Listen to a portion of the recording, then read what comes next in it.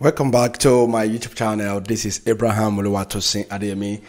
In this video, I want to show you what the Bible teaches on how you can have the forgiveness of sin now, not tomorrow. Now you can have the forgiveness of sin.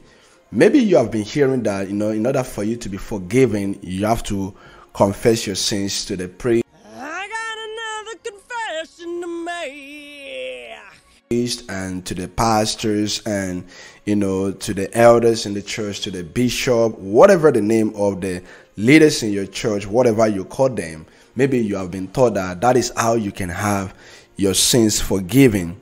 Now, when we look at the scripture teaches us how we can have our sins forgiven.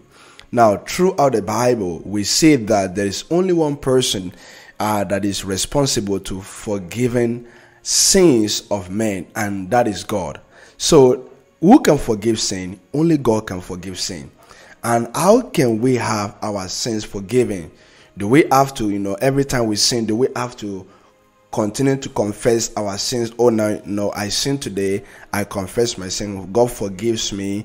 I sin tomorrow, I confess my sin, God forgives me. How can an unbeliever have the forgiveness of sin? Now, we want to look at the scripture to let the Bible speak. We believe that the Bible is the final authority.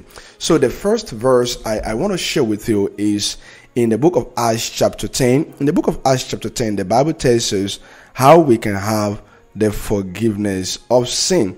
Acts chapter 10 verse 43. Now, we see what the Bible says here. I read. The Bible says, "To him give all the prophets witness that through his name whosoever believeth in him shall receive remission of sins." So the Bible tells us that whosoever believeth shall have the remission of sin. Another word for the remission of sin is the forgiveness of sin. So the key word is believe. Now the Bible teaches us that when you believe in Jesus Christ, you have the forgiveness of sin. I guess that is contrary to what you have been taught, or your priest has taught you, or your the bishop, they've taught you that you have to confess your sins to them, and they will declare you forgiven. Now I can declare you forgiven if you trusted Jesus Christ. I can say that you have been forgiven. Now I have to confess your sin at all for you to be saved. All what you have to do is to believe that Jesus died for your sin, he was buried, and on the third day he rose again.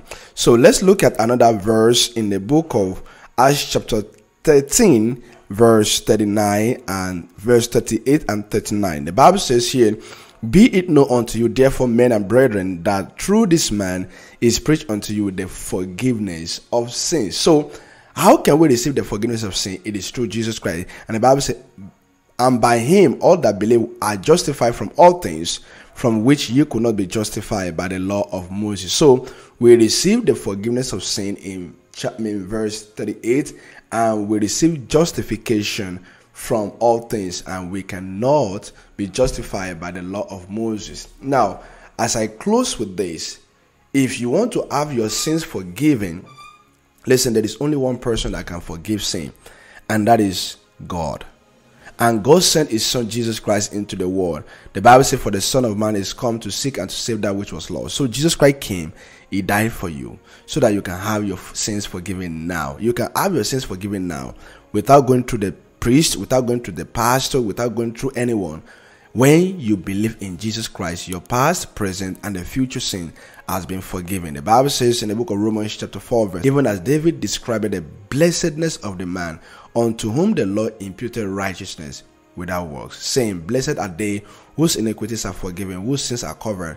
Blessed is the man to whom the Lord will not impute sin in the future." Romans chapter 4 from verses 6 to 7. So that is what the Bible teaches. If you want to have your sins forgiven, only through Jesus Christ you can have your sins forgiven. Thank you so much for watching my YouTube channel. The grace of our Lord Jesus Christ be with you all. Amen.